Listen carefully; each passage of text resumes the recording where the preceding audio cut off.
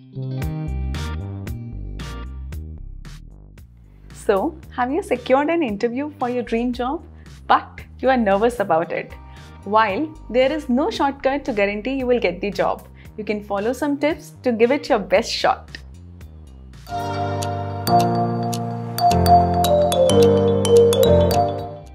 Hey guys, welcome back to my channel. I am Misha. In this video, I am going to share with you tips about body language in job interviews.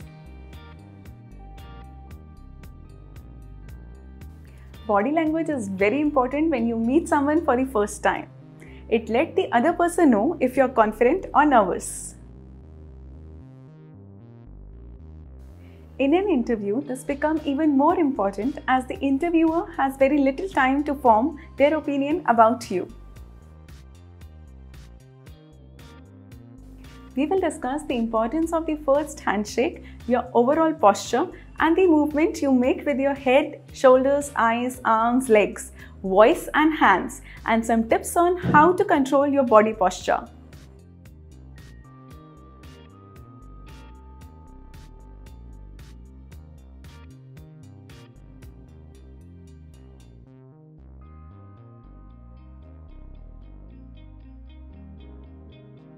The tips I will share are based on my experiences not only as a fresher but also as an experienced interviewer. The first handshake will be your only moment of physical contact with the interviewer. Your handshake should be neither bone-crushing nor like a limp fish. Aim for a firm handshake, make eye contact and smile. Do you sweat excessively? Then please refresh yourself before you enter. Make sure you always carry a handkerchief with you to dry your hands and to wipe your forehead.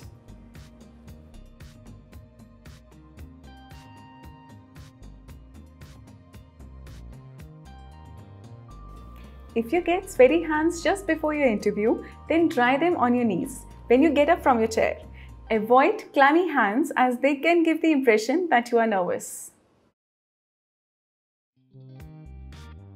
Try to ensure a natural smile, a firm voice, and constant eye contact during the introduction with your interviewer.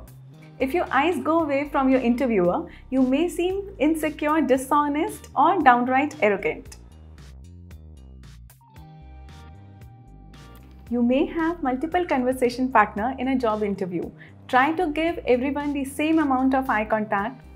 Maintain eye contact with the person who is speaking. When someone asks a question, look them in the eye at the beginning of your answer and then shift your eyes to the other conversation partners. Try not to look away or turn your eyes downward when you give an answer to a question. It may make you feel comfortable, but it can also give the impression that you are insecure or that you aren't telling the truth. You want to come across as natural and pleasant to talk with. If you show healthy stress, then you will give the impression that the job is important to you. If you look too relaxed, then you may come across as indifferent. This may seem like stating the obvious, but if your seat has side rail, you must be tempted to lean to the left or to the right. Try to avoid this, sit up straight and keep your back against the backrest.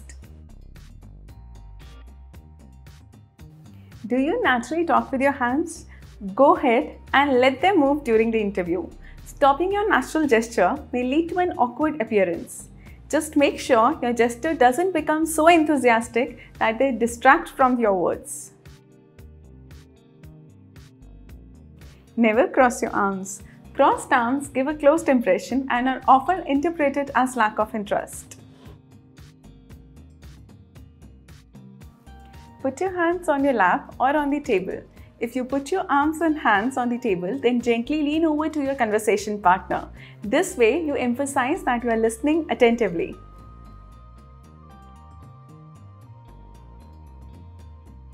Hold and move your hands in a calm and natural manner when you are talking. Try to keep your hands still if you're not talking. Don't tick on the table and don't make any rhythmic movements that can reveal your stress and irritate your interviewer. This may sound odd, but it is natural reflex to touch your nose, cheeks and lips when you are speaking. It is a common way to calm yourself. Avoid this. If you touch your face too much or play with your hands, fingers or jewelry, you may be perceived as insecure. You should practice your body language as much as you rehearse your answers to common interview questions. Natural tendencies tend to take over when you are nervous, so you have to learn to consciously overcome them. Remember, the first image the interviewer has of you is most likely the one that will stick.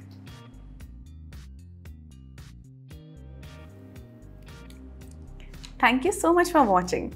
I hope that when you go for an interview, you'll keep these tips in mind. If you found these tips useful, please share this video with friends and family members as well. In my upcoming videos, I'll talk in detail about how to prepare yourself for an interior design interview. So, if you haven't subscribed to my channel, please do it now.